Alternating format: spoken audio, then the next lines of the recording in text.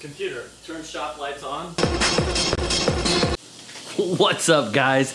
It's pink. It's in the pink box. This big old thing. Let's get it out and put it over here. Meow.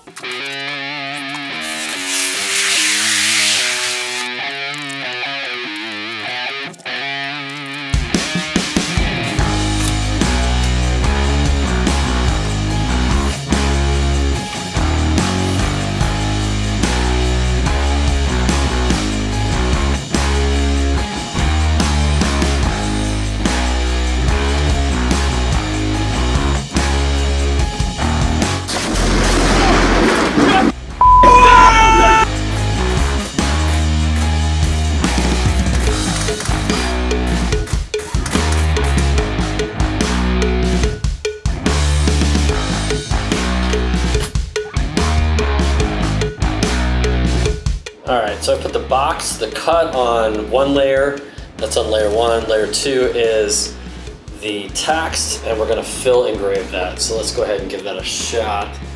Let's go ahead and hit start. Introducing the WeCreat Vision. This is like your one-stop shop when it comes to diode laser engraving, diode laser cutting. We're looking at a 20-watt laser inside an enclosure, kids. It's inside an enclosure. We don't have to worry about the open architecture with this unit. It's amazing. Look at it. Look at this photograph. And I don't know if you can hear it. Well, I'm sure you can. Well, actually, I don't know if the mic's picking it up. It's running right now. It's actually pretty quiet. It's engraving text. Ooh, it's done. Okay, so this thing is supposed to be plug and play. Basically, you plug it in, you log into the software, which we'll get to in a minute, and you can just go from there. So ignore this over here. This is from another piece. This is just a scrap piece. But I went ahead and did just a simple rectangle and just set that to cut, and then I set this to engrave. This is the WeCreat Vision, because that is how creative I am. It is fairly quiet inside the enclosure. It's not super fast, but I apologize. It's been a while since I've used a diode laser, so I think the speed is normal for a diode laser. I've just been using CO2s a lot more lately, and CO2s are just inherently faster. But considering that I didn't set anything, I just used the software settings for this. Looks pretty good. So they are billing this as a magic box. And I gotta say, it kind of lives up to the hype. It really is pretty plug and play right out of the box. So let's take a look inside. You're looking at about 140 millimeters of height without the slats in there. With the slats in there, you're looking at about 100 millimeters of height. This machine does come with a rotary, so plenty of room to use the rotary inside the device. So you're looking at a 5-in-1 machine. What does that mean? That means it comes with everything you need. So you've got your laser, you've got your camera, which is mounted right here. You don't have to buy a camera separately. You've got the rotary, like I mentioned. You have the slats, so you have a working surface inside there without having to order another piece, like a honeycomb. The machine also comes with the air assist included. And like I mentioned, it is a diode laser. If I didn't mention, it is a 20-watt diode laser, which is kind of, as far as I'm concerned, it's kind of the sweet spot as far as diode lasers go. I know there's more powerful diodes out there now, but it seems like the trade-offs you get between the two, if you're gonna go over 20 watts, you should really start looking at like a CO2. So I think 20 watt is really kind of the sweet spot for diode lasers. As I mentioned before, this unit does come with a camera, so it does autofocus for your material. So literally you just put your material in there, you hit autofocus, and it's gonna get everything set up for you. So again, kind of a magic box.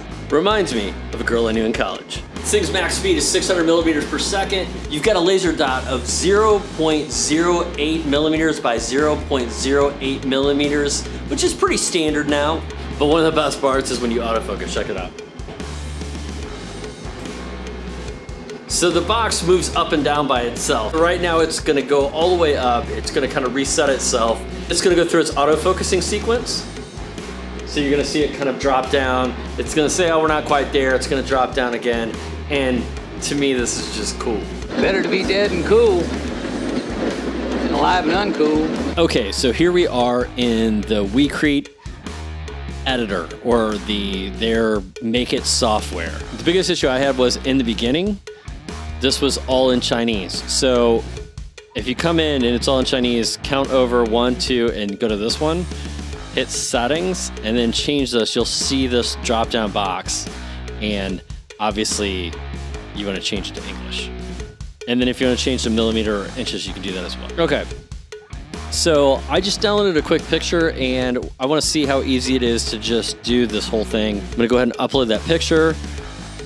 I don't want to do that one. I'm gonna do this guy, I think. Yeah, this guy. Okay, so we're gonna bring this guy in. You can come up here. You've got a edit image function. I'm gonna hit edit image. I'm gonna remove the background. I'm also going to remove just kind of some of the white. It's not a big deal. And obviously you can undo if you do too much. Maybe we'll be done there. See how that looks. Confirm. Yay! Okay. So now what I want to do is I want to make this small, and all I have is that little chunk that I cut out of there earlier in there. So we're gonna go put this on there. I'm gonna come up here. I'm gonna refresh. I just want to make sure that piece didn't move at all. So it looks like it's good. I'm gonna autofocus. Let the machine go through its steps. But we can say that's a detailed image, correct? Okay, so we're gonna hit bitmap engrave. I'm not changing any of these settings. This is just what it gave me. I am gonna change this to bidirectional scanning though, because I feel like that's gonna go faster. I hit start. It says it's gonna be about 4 minutes. And then if I hit send, it's gonna tell me that I have to hit the button to start the engrave. So let's hop over to the machine now and check it out.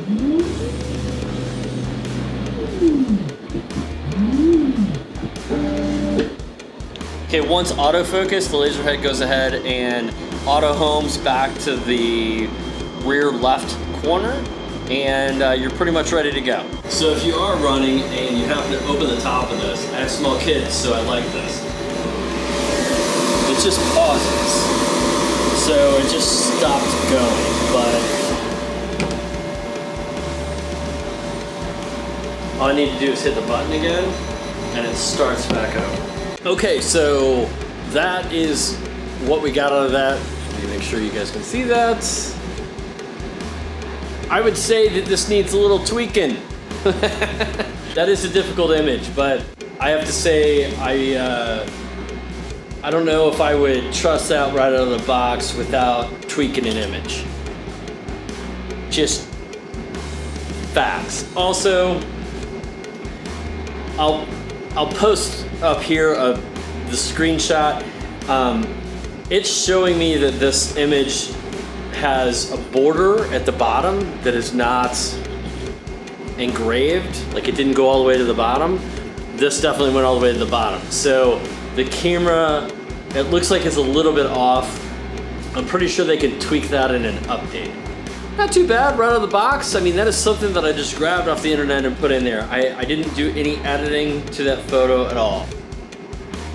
Not bad. I want to give it one more shot. What I'm going to do is I'm going to throw another piece of scrap in there. I'm going to grab my logo, and all I'm going to do is do my logo, which would be a black and white image, a little bit easier than something that's got a bunch of detail in it, and then do a circle around it and cut it out. Let's see how that goes.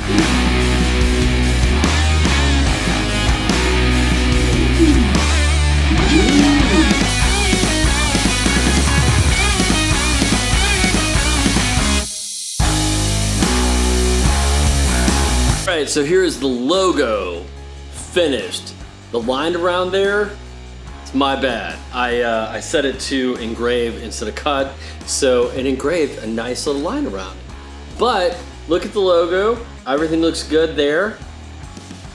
I'm pretty impressed for, again, no like tweaking or anything for it. I guess we're gonna play with this a little bit more and see what it can actually do.